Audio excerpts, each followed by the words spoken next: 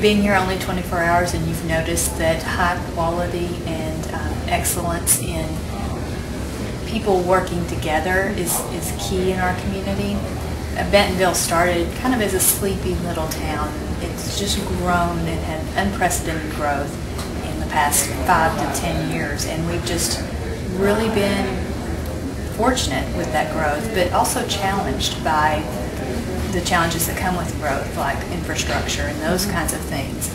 We're addressing those things, but we're also addressing quality of life issues, and our library is a shining example of quality of life. And we also have very nice trails and park systems in our city, and it's just a really lovely place to live. It's a nice community feel, but also a nice progressive and diversity within our community. It's just very nice. Tell me a little bit about the people in Bentonville. I know we talked about the children's section, but what about your older population as well? Do you feel there's a sort of a span, an intergenerational span in the community? When I saw the women who were from the Daughters of the American Revolution, I thought, well, that's sort of your older group.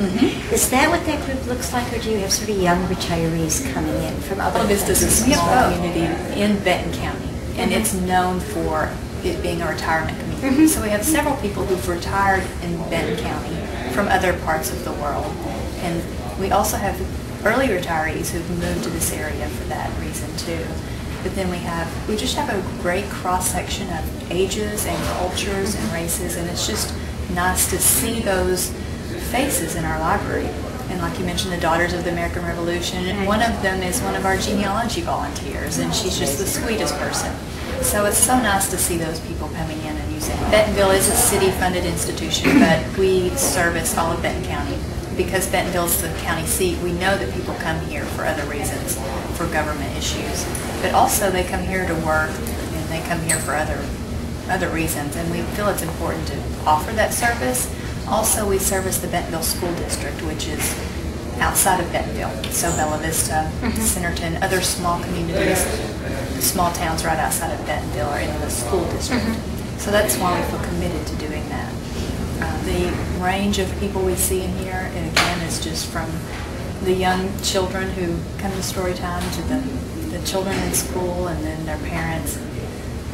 It's just a great mix of people, and they come from all over the county to see our library and use our services. And to use it. What's your biggest challenge right now?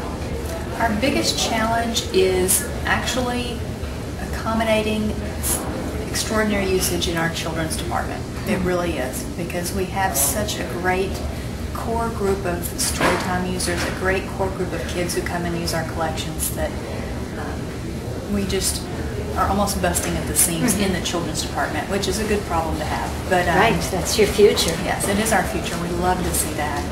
We cherish that.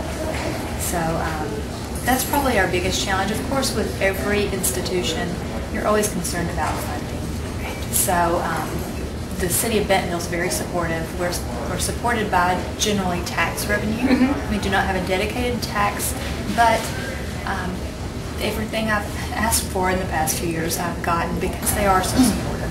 One of our great needs and one of our great opportunities for growth is developing collections in general.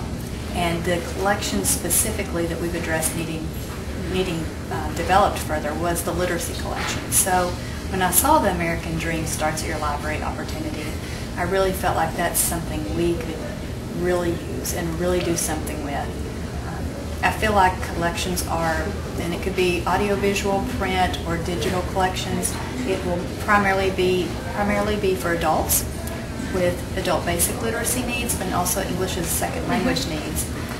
Some bilingual materials maybe for children and adults so they can read and grow together. But collections are the heart of why many people come to our library. And we feel like if we can develop those and really expand that opportunity and market that, then we are looking at better serving that demographic and hopefully reaching out to people who may not know we are here and offer that service, or informing them of new activities or new services, or also informing patrons who may not need those services, but just addressing the issue and letting people know that literacy is a challenge in our community, as it is in many communities. We do partner with the Literacy Council of Benton County.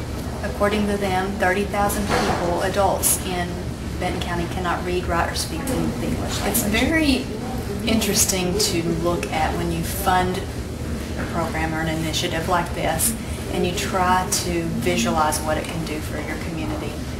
It could be a return on investment that's priceless. I mean, it could really change someone's life. So just even if we meet a small community need, impacting that group exponentially impacts our whole community, because that literacy is a challenge, and it's also a luxury for some people, and that's the people we want to reach.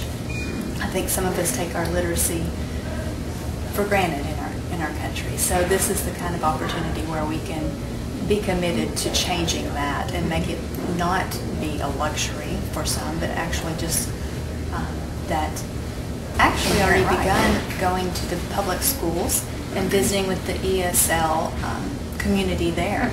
We've taken one of our staff members who speaks Spanish as her native language, so she's able to communicate freely with the parents and the teenagers that we're seeing. We're promoting our teen programs with them, but we're also promoting our Mango language database learning opportunity with the adults. So the adults are calling and asking specifically for the staff member who speaks Spanish to help them learn how to use this new database. So that's one really nice opportunity. We've already reached about 200 people with that outreach lately. But we hope to develop a brochure that will highlight our opportunities for literacy, ESL or ABL, and just be able to get that in there. If they do not know about it, they're not going to come here. But if they can find out more about what the library can provide for them, that's the goal.